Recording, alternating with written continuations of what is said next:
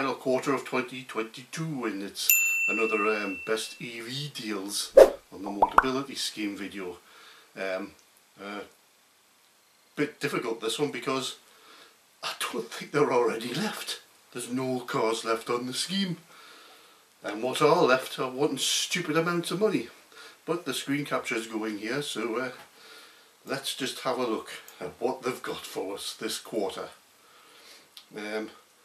Now, if you remember last quarter, we still had quite a few on no upfront cost, and there is one or two still left on here, but they're basically smarts. Smart for 2 and Smart 2.2 with a 17.5 kilowatt hour battery that doesn't even do 100 miles.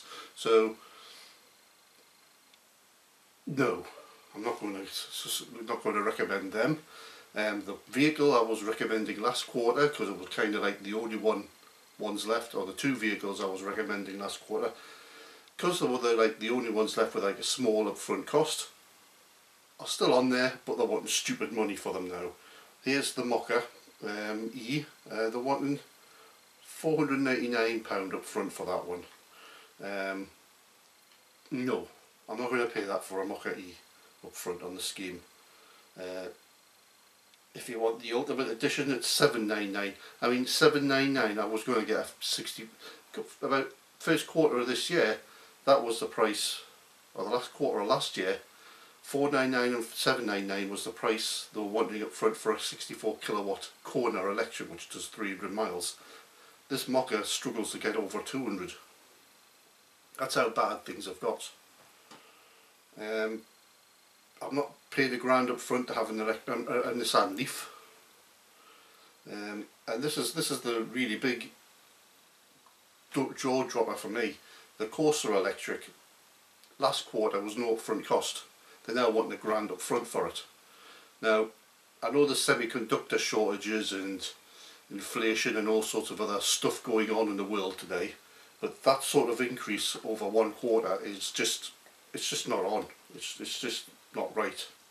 And the funny thing is, this is the quarter when our vehicle becomes ready for putting its order in for its renewal.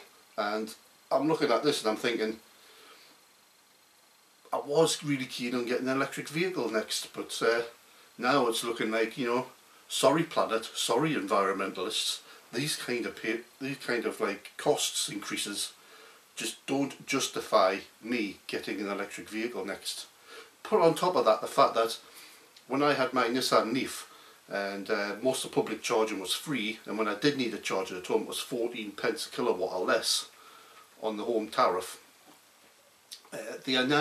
The tariff now is 35 pence a kilowatt hour, just increased 10 pence a kilowatt because of this bloody massive increase in the basic wholesale of price of electricity. And it's just like, you know, it was almost worth it when petrol was like nearly £2 a litre, but petrol's going down again now. So, and I'm looking at how many miles I've done in that HS out there. It's done less than 4,000 miles because just done 4,000 miles because we got it just before the pandemic. We've hardly used it, and I'm looking at all these other vehicles I've been looking at don't have a boot big enough to put Mum's new wheelchair in. So that one does.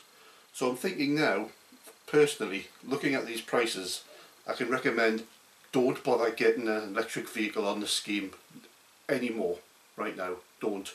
We're going to probably keep that one for another year, or I might try and put an order in for the automatic one because it has the automatic. I think it's £699 up front, but that's another thing that because this is getting so stupid, the scheme, and the waiting lists are so long for vehicles to be delivered now.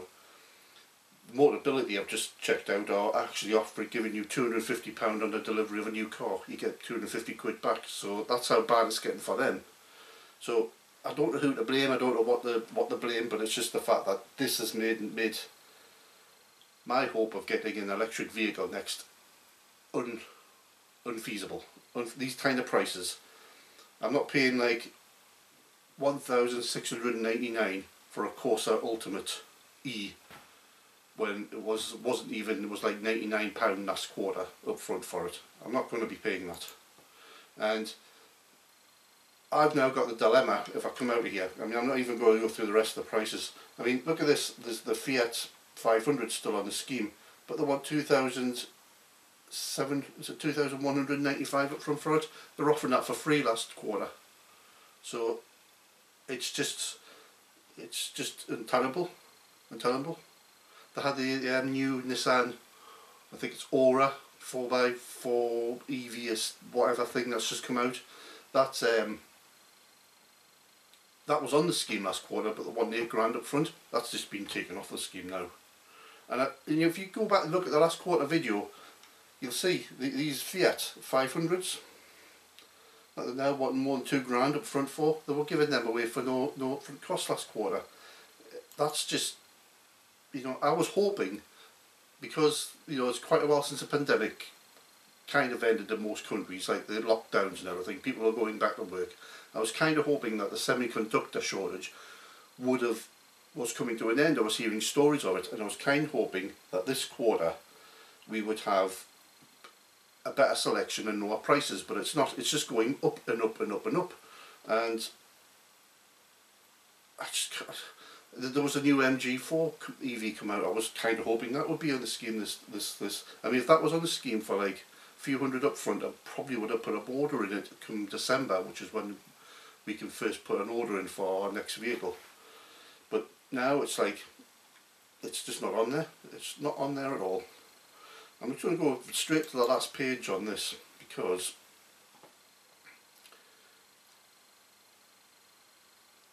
yeah, £399 up front, £499. It's just stupid. You can't. I mean, even they're just not on there anymore. So while I'm here, I'm going to go back and do another search from scratch. And I know I've had people in the previous videos, can you get the petrol versions of that? Well, I'm going to look at them now, because that is the probably the only possibility for us next. I mean,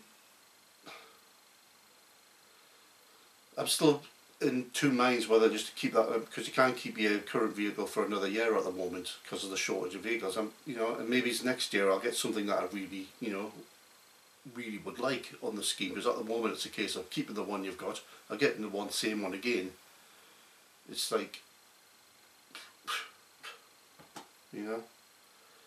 let's just go to advanced search here. So we've got everything on here. I haven't got just electric, the whole lot. So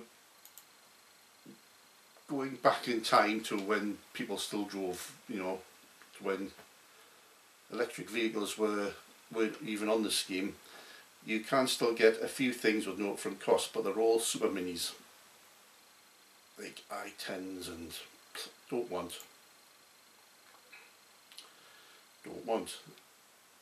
Do you want a Ford EcoSport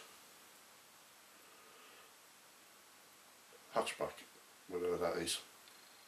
No upfront cost, don't think so.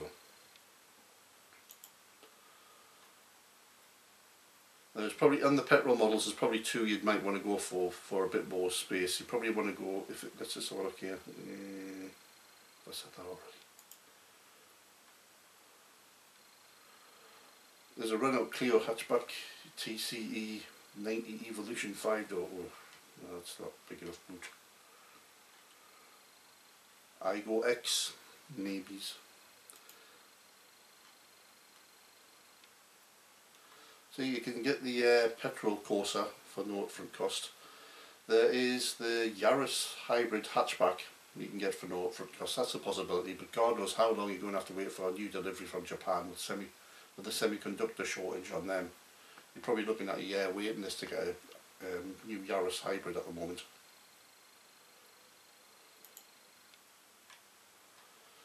There's just nothing. There's nothing that sticks out and says, oh, I'd like to have one of them next. There's just nothing.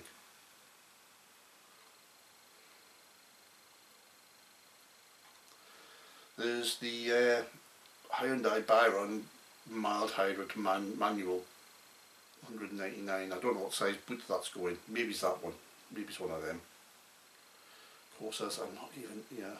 I've never been a big fan of Vauxhall anyway. I was going for the Mokka E last order, suggesting that one because there was just nothing else reasonable. But that's priced itself out of the market now for me. Go a bit further.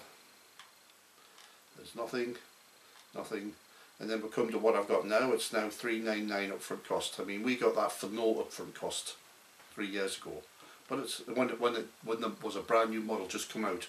It's now a model that's 3 years into its life span, and they want $399 for it up front for the manual one. So, I mean, if you've got a big wheelchair and you're not doing many miles, that's probably the one I would recommend. Just get one of them at the moment. Just get a HS, MG HS. It's got a big boot, and if you're not doing many miles, you won't notice it because you won't notice the bad fuel economy. It gets about 30-35 miles per gallon. It's the biggest downside to that. That's basically the reason why I started looking for electric next, because that had the room, but its economy is naff. I mean, really naff compared to what I'm used to, like with LPG vehicles and EVs and that. But it's got the boot, and you can fit most wheelchairs and that in there. Big wheelchairs, chunky ones, in the boot of that thing. If you want something slightly smaller, you suppose you got the ZS one. That's for the same amount up front. You got Golfs. It's just nothing. There's nothing that makes me go, "Ooh, I'd want one of them." Here you go. You've got the Mokka E 500 up front. That's a joke. It's a P-take.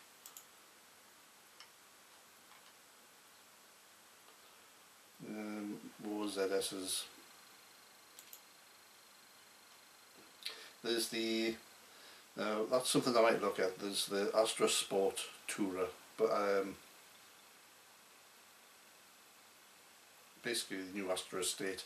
I had a look at that when I was looking at the Mokka E in the showroom. The Mokka E, I went, plasticky interior, plasticky things. And I went and sat in the standard Astra, and it did have some soft touch materials in the cabin. And the Estate would hopefully have enough room for the wheelchair, but it's $599 up front. It's a manual, so possible recommendation there. I'm not even doing a list anymore. I used to do a list of what top ones were, because there is no EVs on out there now on this scheme that I can recommend. It's just way too much to want up front for them. So there you go, the HS, the automatic one, $599. If I had that one back in good condition, I should hopefully get 600 back off it. And there's that 250 thing up front that you get on delivery now with a Motability car, which you might actually see for another year with the delivery times at the moment. But hopefully there's enough of those lying around for us to get one fairly early on. So that's probably what we're going to go for, the automatic one. And then why do I want the automatic one? Because the automatic has the adaptive cruise control, the lane keep assists, basically the self-driving stuff. The automatic one also has the traffic assist, where when you're in traffic jam, it'll just follow the car in front at a safe distance using its radar. So you just need to steer, no feet on the pedals. So I'll be looking at that just for less stressful driving. And that's it. I can't really say anything more on that. It's been really disappointing seeing how this has went downhill, downhill, downhill. I kept hoping it would come up again and be rosy by the time it came for us to order, but it's not. So the whole EV thing, as far as I'm concerned, is knocked on the head. But on a brighter note, please remember to like and subscribe, and I'll continue doing these videos. Even if I get a petrol one next, I'll continue doing them, because hopefully in a year or two this has all been sorted out. But the way the energy market's going in that, I just can't see, unless you're really doing lots of miles and you get used to doing lots of charging when you're out and about, and you're not paying the upfront costs, an EV is kind of, it doesn't make sense anymore. It was making sense, starting to make sense, and then this came along and it's just like killed it short. So yeah, so thanks again for watching. Remember to like, subscribe, and I'll catch you next time. Bye.